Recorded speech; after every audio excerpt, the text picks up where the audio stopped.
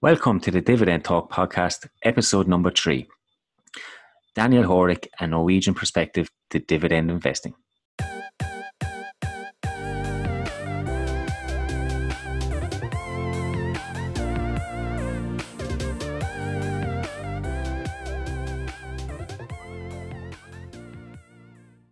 Hey guys, welcome back to another episode of the Dividend Talk.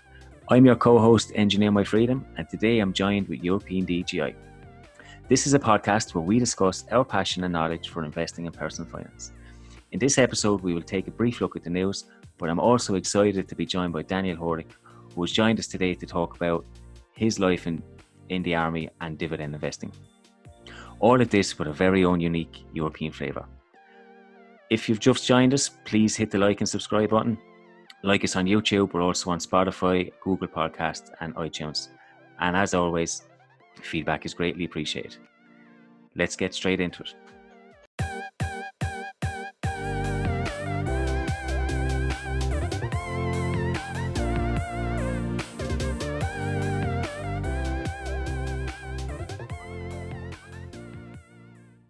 Hey European DGI, welcome back to another episode of Dividend Talk. How's your week been?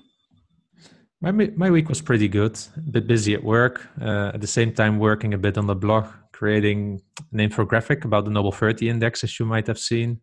I also published 2 templates for my readers so that they can calculate a little bit their retirement goals and also track their portfolio.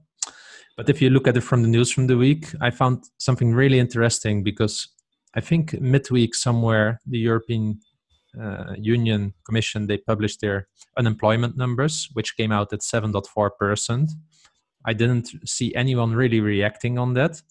And then I think it was on Thursday or Friday, the US released their numbers and they have an unemployment rate of 11.1%. So almost a 3.5 to 4% difference in unemployment. And when you put those numbers together, it was really, really interesting for me because we get a lot of news feed from the US on how it's going with the economy. But if I see this, then just on the headlines alone, it seems that the European Union is actually doing quite well. I know we have some regions in Europe really impacted, but I was really positively surprised about the numbers. I would have expected a different, probably this US bias based on the news that they are cheering and partying with the job numbers at the moment. Yeah, no, it's interesting. And as you say that, I came across an article earlier in the week with BlackRock that they've actually changed the US to underweight. So they're actually a little bit bearish on the US going forward. And they changed the EU from underweight up to overweight. So they're kind of expecting the European Union to grow a little bit better over the next couple of years based on the numbers coming out, which like you said, is not the feeling that I'm getting from the US or from guys on Twitter or anyone that I'm talking about. And it's quite strange actually to see, I think about the S&P 500 had its best or second best ever quarter. And it's not really connecting with what's happening around. It just seems totally disconnected to me. What do you think on it? Or so what I find really interesting is probably what the European versus the US policy was when the pandemic came out. I think they threw a lot of money at it in the US, and the European Union did something similar. I just think that in general, US might come off from better job numbers in general from a US perspective. But I just think that the social system that you see more in Europe is just better fit for these situations. You cannot just lay off many people.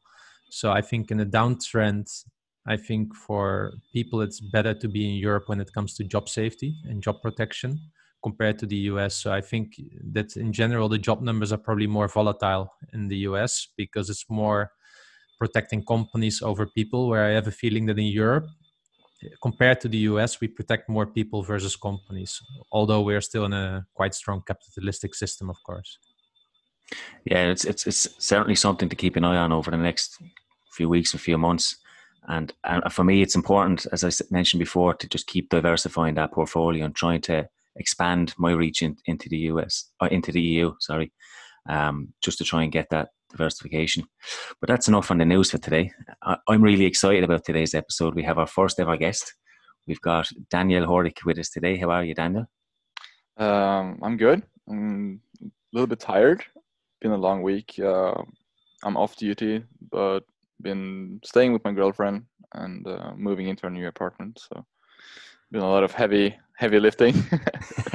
That's awesome. I know the feeling. I've had a long week myself with work. I'm on vacation next week, so working late trying to tie up my loose ends this week.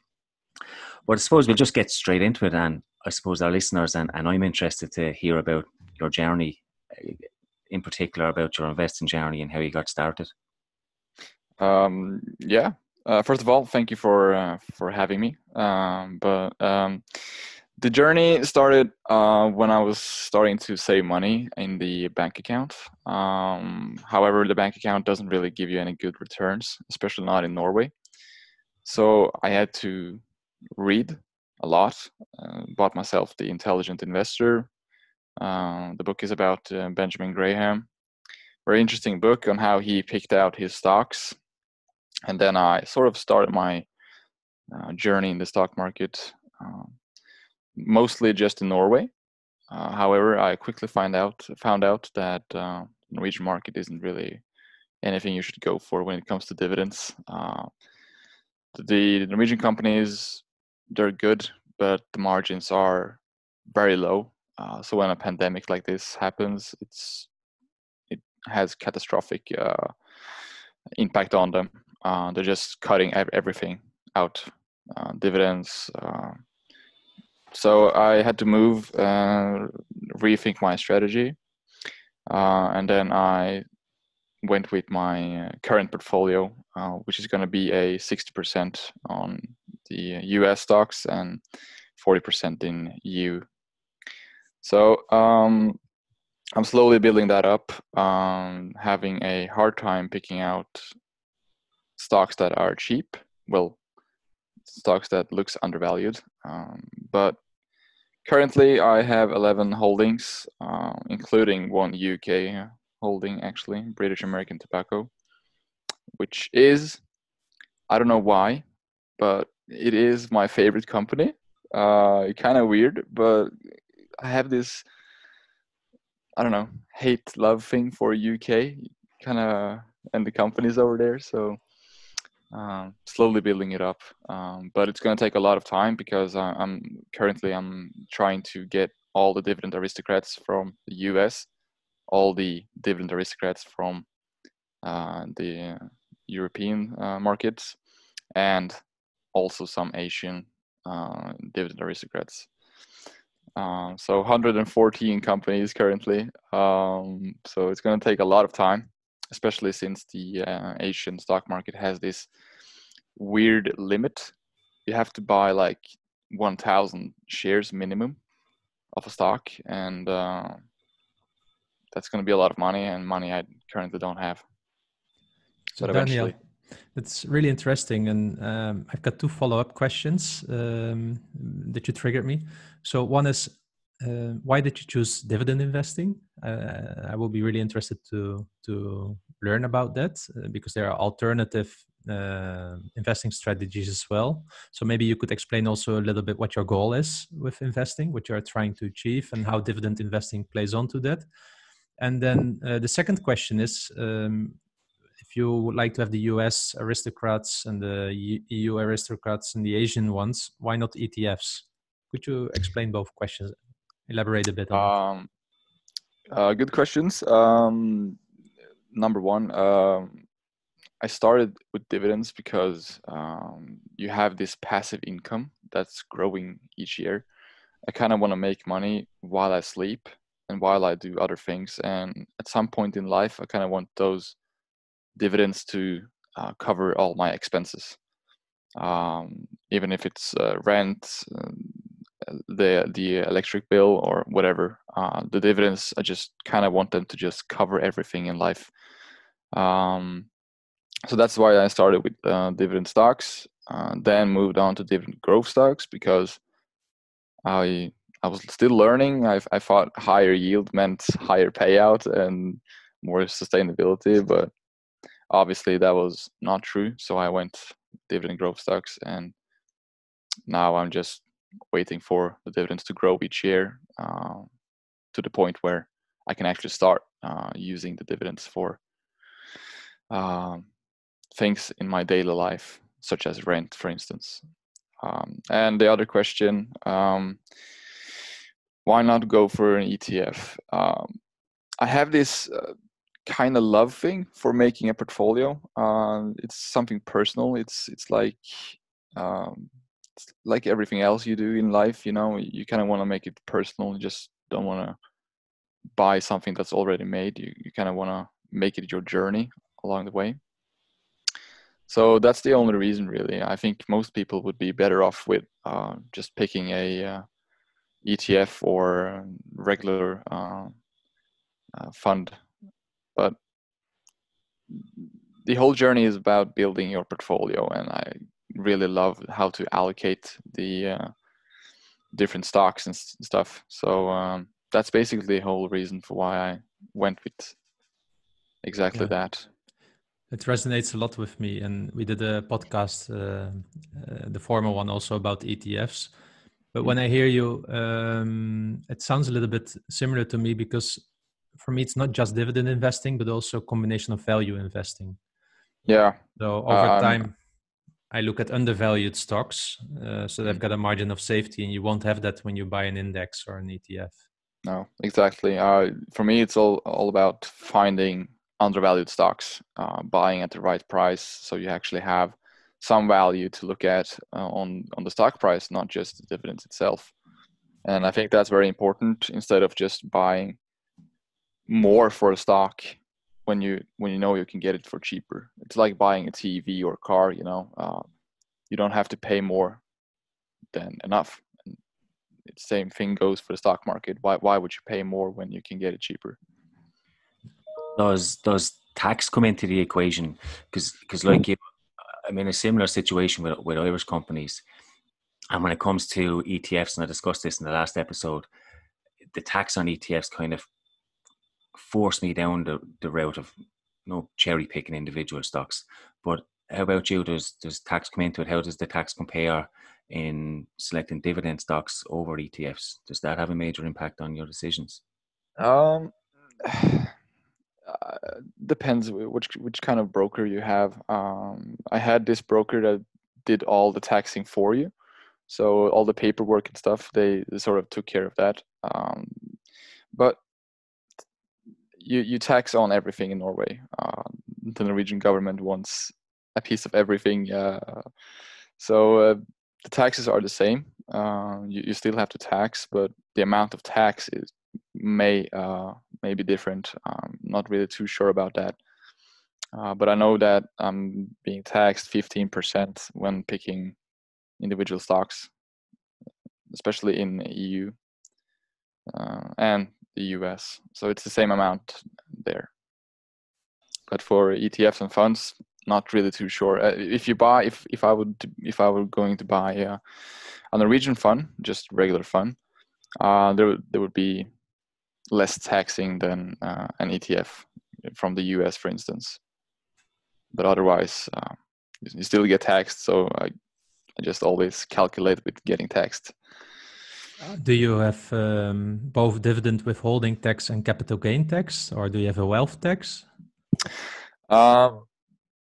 Good question. I'm not really sure, since I moved to DeGiro. They do things a little bit differently than the Norwegian brokers.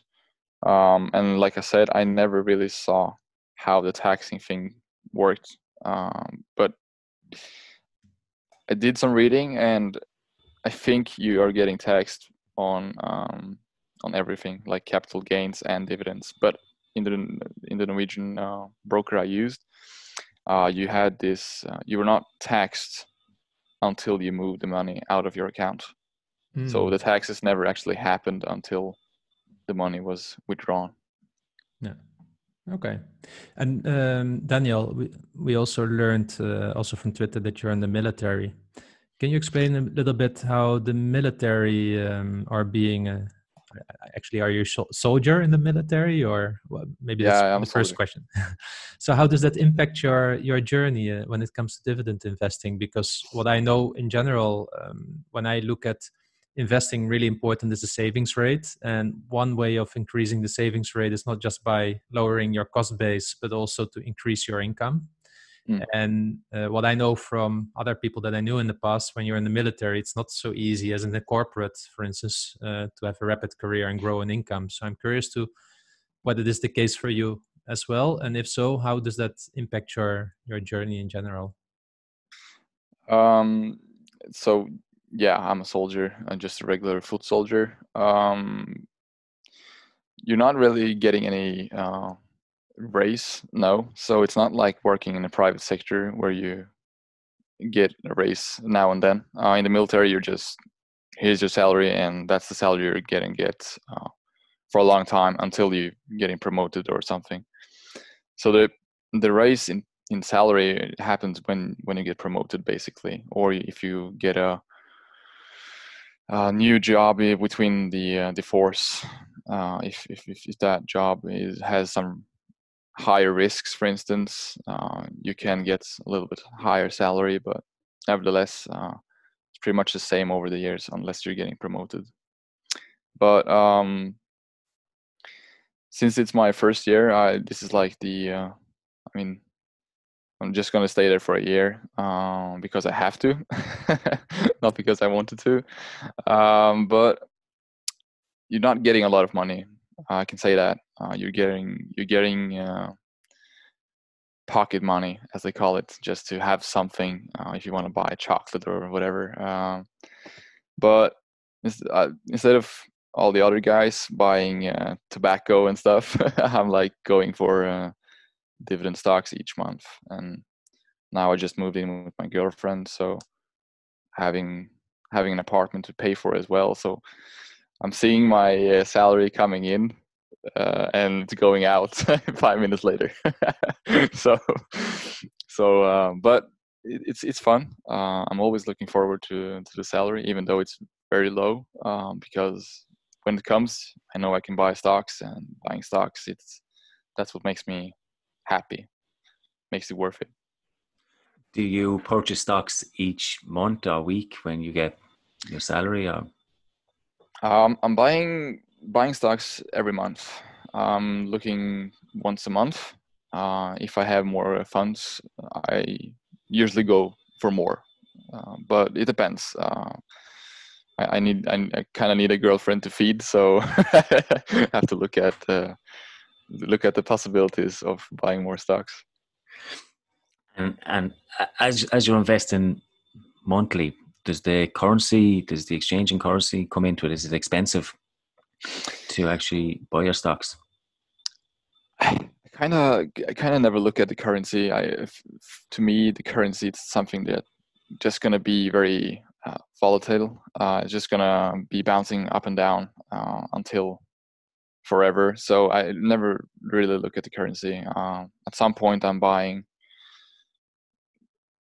possibly at bad times because the currency is bad, and sometimes I buy when it's good. So it kind of gets equal at some point anyway. So I really don't spend much time on hitting the market on the right time. But it is something to consider, but because you can save a little bit of money on that. But yeah. We're kind of the same. I invest monthly as well, so I don't really look at the fluctuations. I kind of just hope that it evens out over time. At the moment, euro to the dollars is quite cheap. They're very similar, so we're not. It's not something that I pay attention to, but it's always interesting to hear from other European countries, especially because your currency is, I think it's quite expensive compared to. Yeah, I mean, our currency is pretty expensive, as you say. But again, when you buy monthly, it kind of gets equal at some point anyway. So it's just nothing I really want to spend my time on learning more about or kind of hitting on the right spots, because it's just pointless for a couple of percentages here and there. It's just not worth it. if we were talking 100%, then obviously I would have paid more attention. But a couple of percentages here and there, just nothing to worry about. Maybe an awkward question, but how's your girlfriend with you on the journey of dividend investing? Funny you would mention that. We've been having a lot of not fighting, but we've been having these arguments or discussions. She really hates the stock market, and she's like obviously very scared of it. So when I was having my computer up at some point, I was just having a toilet break or something, and she was like, what is this, Daniel? And I was like, oh, that's just my portfolio, building my portfolio in the stock market. And she was really mad when she found out. But we're slowly getting her started with funds. So she's starting slowly in the stock market as well. She's never going to be the kind of person that's going to build her own stock portfolio with individual stocks. That's never going to happen. First of all, she does not have the interest. She does not have the passion for it. So just better off with regular fund. But so we're getting there slowly. She's counting on you to deliver financial independence. Yeah, pretty much. I've got the same issue. Same here. I think a lot of them have it. Just something about the women, just really scared of something that's simple to understand. I mean, the stock market isn't really that hard to understand. You're just betting against someone else, and you can keep a stock for a lifetime if you want. If you buy AT&T, you can just shove it away and just look at it in 60 years and it's still going to be there. So I understand what you say, but I also remember how it was for me when I was 25, and I was probably more like your girlfriend at the time. Because for me, investing was more like speculation at the time. So I would buy a stock for €200, and I mentioned it in one of the former podcasts. And when it went 1% up or down, I got nervous. So either excited or nervous. And I always appreciated my saving account because that's how I've been raised and grown up. If you save something for a later day, then you'll do well. Yeah, and then you will always be able to pull on those savings. But then later I just started to read more and more and more, and I just realized actually saving is probably the biggest risk that I have, because inflation is even higher than the interest rate on a bank account. So I'm actually getting poorer every year. So and that started to switch my mindset, and then I really had to try this. So I do understand why your girlfriend has time to adjust. It took me 5-6 years to get into that mindset, and it's really, really not easy if you have this dogma and starts already at school, like save for a rainy day, save for this. It's always saving. It's never ever almost investing. When we had it at school, it was about bonds. Yeah, when I was still investing, not stocks. So yeah. I mean I kind of get her as well. There is something secure about having this savings account, but then again, I'm slowly trying to show her that the interest rates are very bad. You're not going to get anything on it. You're actually losing money every year. So you'll be better off in the stock market, even though it seems scary and it looks scary and you're betting against the market and other people, but still there are better options than the savings account. Okay, so Daniel, maybe a last question from my side. What have you learned along the journey, and what are you still trying to figure out as a dividend investor? I've learned which markets to stay away from, specifically the Norwegian market. It's a very cyclical kind of market. We are very dependent on oil and on the energy sector itself. So I just kind of learned to stay away from the Norwegian market. It's just not a very healthy market to be in, and trying to buy stocks that are undervalued. That's something I really want to get better at. finding cheap stocks that are traded below fair value, and continue to learn about how dividends works, how to build a better portfolio. You can always improve. That's the first thing we learn in the military. You're never going to be a perfect version of yourself. You can always improve something every day. So I kind of have that mindset now. I can improve on everything I do, and I always kind of trying to find these flaws, even in my portfolio myself. Doesn't really matter. I just always try to improve everything I do. So when I'm building my portfolio now, I just saw that I had way too much equity in AFL, for instance. I was like, okay, I got to do something here. So I sold a couple of stocks and moved allocated the funds into 3 other companies instead, just to get the diversification better. So what I can say, Daniel, is you shared your portfolio the other day on Twitter, and I think it's quite a nice portfolio already. And so I get sometimes this question, and you might then also get it like, so EDGI, why do you have these overweight of let's say stocks in your portfolio? For instance, the energy sector. And for me, it's like, okay, I'm still in the beginning of my accumulation phase. I'm on 25% of my goal, let's say. So when you use a value investing approach, often you go more into a certain stock when they're down, and the energy sector had that as an example. So that's why I'm a bit overweight, but I'm not touching it anymore now because I've got enough in it. Yeah? So I noticed a little bit similar into your portfolio. That's why I asked also the question, how many stocks? You mentioned 11, so you still need to go to 114. So it's like you're on 10% of your desired portfolio, right? Yeah, I mean, I have 10% of my desired portfolio. It's going to take a lot of time because finding these stocks when they're actually undervalued, that's the hard part with investing. Because there are a lot of companies that are a little bit overpriced. So, yeah. Okay, thanks a million for sharing your journey. It was quite interesting to hear, from a different perspective, and quite similar to me, and probably quite similar to European DJI. Our goals kind of align, and like you said, my portfolio is not perfect.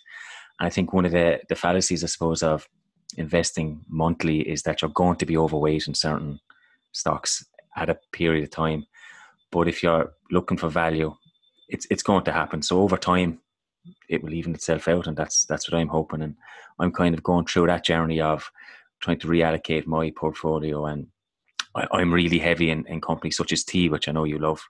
But I'm trying to not reduce the amount of shares that I hold, but maybe catch up with my other holdings to catch up to even out my exposure to certain companies.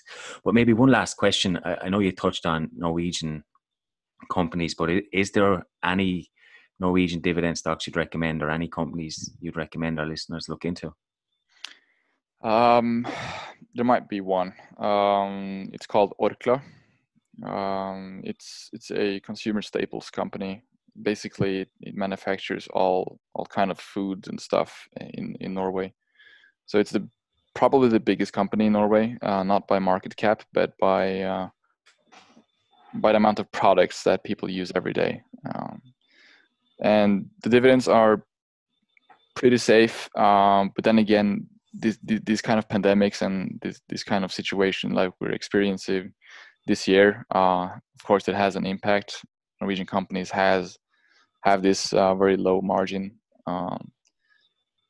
So that's the only company I would go for. That's the most secured company, in my opinion, when it comes to dividends. Other people probably have other companies they would prefer, and that would be their opinion, of course. But I mean, you have Equinor, you have other companies, but like I said, it's just the Norwegian stock market are so dependent on the oil and energy sector, and like now, it's not really a good time in the energy sector. So nothing. I would never put my money in a Norwegian energy company at the moment. So Orkla. Nice. I'll certainly check them out. So the next section, we usually take some questions from our listeners. And we had one from Russ Stapper Dividends, which might interest you, Daniel, because he's also in the military. And there's some interesting videos on his YouTube channel about that. You probably should check it out. But he asked the question, what are your concerns with Pepsi? And as our guest, I thought I'd ask you what your concerns are first. I actually don't really have any concerns about Pepsi. I think that Pepsi, first of all, is a huge company. They're doing something very, very good. The management is very good. The depths can be discussable, but I still find the company very, very good. They have all these products that people buy every day, every month, every year. Products like even the competitor Coca-Cola has. So it's like I really don't see any concerns.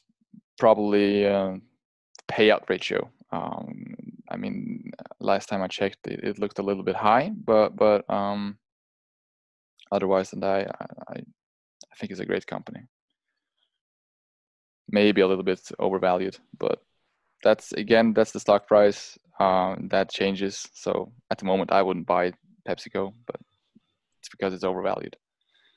Yeah, just looking at their payout ratio, their free cash flow was 107%, which would obviously concern me.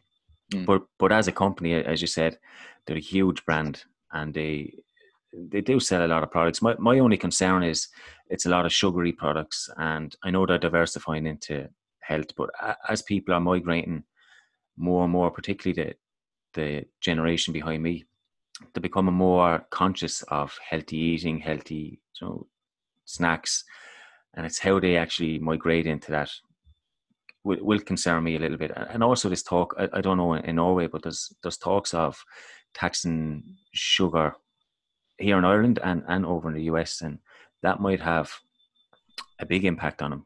What would your thoughts be, EDGI? So I think Russ might have been referring to one of our earlier podcasts where I mentioned about PepsiCo, whether it should stay a tier 1 stock.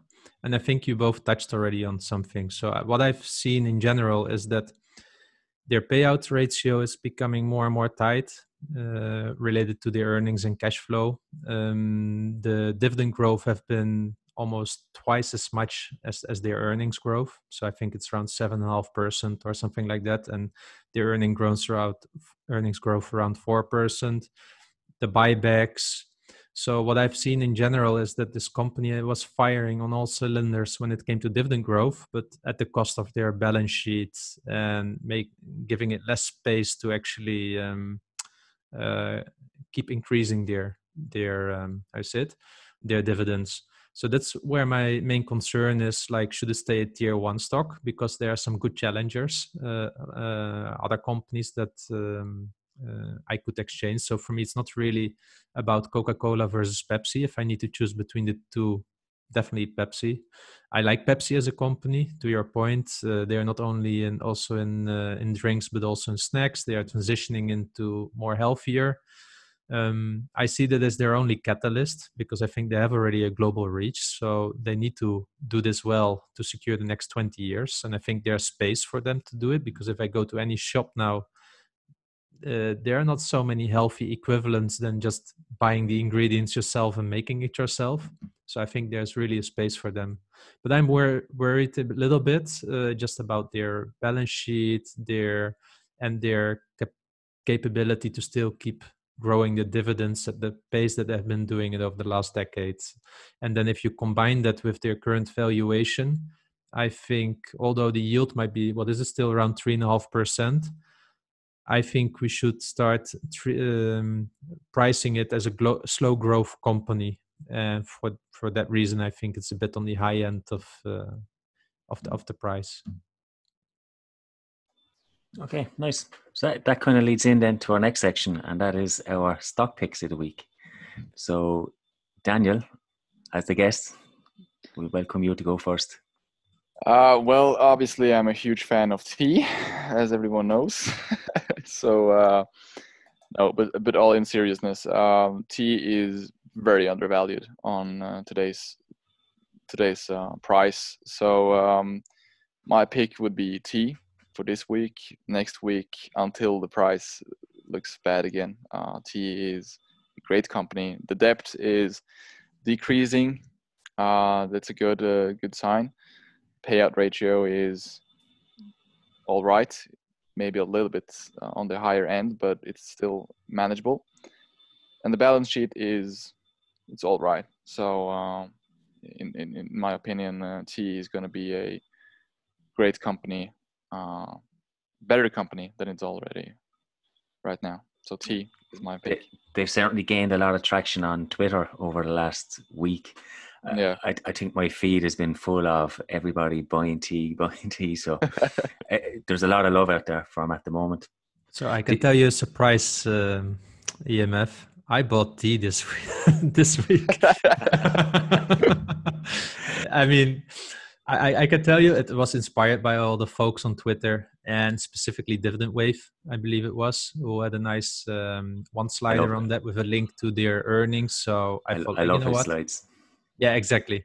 So people were commenting in the past on my desired portfolio and saying like, hey, you don't have any communications in there. And I was always shying away from T. I felt like their debt, their acquisition, who buys this? What is it, Time Warner? But then he shared the links with me and the link with me to their earnings. And what really surprised me when I looked into it again is that the company has a target to keep the payout ratio below 50% while still growing dividends. And this was new to me. And then I looked at what they have been doing the last 2 years, and they've been lowering their debt. And you referred to that as well in the past. So I started studying it again, and I still had an open position in my desired portfolio for a communications company. So I decided, okay, you know what? Let's start looking at the cold facts and add some tea. It will really stay a small position for me, but I bought some. So I thought that was a nice surprise. That's also what it is for me, right? It's by looking at the data, at the facts, and not the emotions. That is so nice because it allows me to change my opinion on a daily basis almost by just looking at the numbers. I think that's a very important thing, actually, not to get any feelings for any stocks. The stock market will seriously beat you down if you get any feelings for a stock. Always look at the data, look at the numbers, and you'll be good. And as for T, it's communication services. I mean, is there one thing that the human race needs in the future? It's communication services. We're just getting better and better, and we're demanding more and more when it comes to communication services and technology. So I think it's a great company for the future. I'm just a little bit jealous of you both. I haven't bought any, but they hold 10% of my portfolio at the minute, so I have enough. Enough compounding. So European DJI, what's your stock pick for the week? So mine is Johnson & Johnson, actually. I think this company doesn't need any introduction. No. It's probably my number one tier one stock that I would always consider. And for me, this company is always interesting for me to buy in this zero interest environment when it yields around 3%. So to be honest with Johnson & Johnson, I'm just purely looking at the yield on cost when I purchase it. So around $135, you will get it for 3%. It's for me a nice entry point. It dips below it typically once in a year, once in 2 years. So Johnson & Johnson, this for me, it's close. It's around 140. So if it dips under 135, I will buy it. I've got an order outstanding with this limit. So I just hope it will be triggered in the upcoming week or the week after. Yeah, you know they're one of my favorite stocks, and when in doubt, just buy Johnson & Johnson. They're a serious dividend grower, so yeah. I couldn't agree more with you. So EMF, what's yours then? So my stock pick for the week is OMC. They're an advertising group, Omnicom Group. I did a bit of research on them during the week, and their growth has been outstanding. They have they have suspended the dividends twice, I think, over the last 20 or 30 years. but they've more than made up for it. They haven't cut it; they've kind of kept it at the same level. But when they increase it, they increase it at a phenomenal rate. So, for me, I think they're one of the top 2 companies in the world. Advertising, as you know, is more and more prolific, especially online. So I'm kind of bullish for them in the future. So they're my pick for the week. So I don't know about you, Daniel, but I actually don't really know the company. So are you going to write a blog post about it, EMF? I have just wrote one, and I think I published it yesterday or the day before. It's been a long week, but I have definitely wrote one. Super. So I'll have a read, because I don't know it really, and I'm really interested to learn more about it. I know you like CEOs and leaders, and I think they've got very good management, and it'll be interesting for you to Cool. read, and I'd love to hear your thoughts. Super. I mean the fact that the company is in advertising, I think that's a very, very cool thing to be doing. And advertising is something you see more and more as well. So it's going to be an interesting read, since I barely heard about the company, but it's an interesting sector, especially now because of all the things around the Facebook and all the ads on Facebook, etc. So yeah. So that's it for the week for me. Have you anything to add, European DJ? Well, actually, I'm just looking forward for the upcoming week again. So I'm curious to how the stock market will act based on the new Corona numbers that are coming out. I watched also on CNN this reporter going into a Houston hospital and the influx of patients, also youth. So I think we will see some Corona panic coming up again, because the only thing I can predict now in the US is that they will start closing down a lot of regions again. So if we were with lower numbers closing down the whole country with 30% drop, and now with higher numbers of new cases not seeing a 30% drop, I expect at least maybe a 5 to 10% drop. So I hope that it happens, actually, not for the patients, of course, but more so that I can buy this Johnson & Johnson. So I'm looking forward for the next week. Yeah, I kind of agree with you.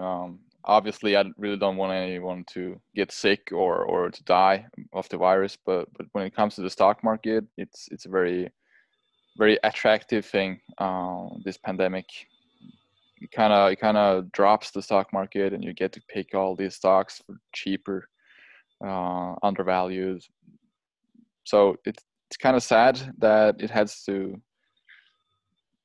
be this pandemic and having people in hospitals, etc. But for finding stocks, it's a very nice opportunity. Certainly, and we're in earnings season as well, so that will kind of tell a lot of how we're going to go. Like, there's been some huge losses, and Nike sticks out at the top of my head as a massive loss in earnings. So I think we're in for a lot of volatility, and like you, I'm hoping for it to dip. I hope it's not next week, because I'm away camping and I'll have limited access to my phone, maybe the week after. But I do hope it does dip. But like you, I hope everyone stays safe and these Corona numbers go down. I mean the Americans haven't really. The virus there is so spread out. It's unbelievable how bad the country itself has protected itself against the virus. So the dip is going to come. I'm 100% sure of it, because they're not doing anything. They're just testing people. And now with President Trump going publicly saying that they're testing too many people, stop testing. Obviously, he does not have any interest in protecting people and actually do something about it. It's all about the economy in his head, and keeping the engines going when it comes to the companies.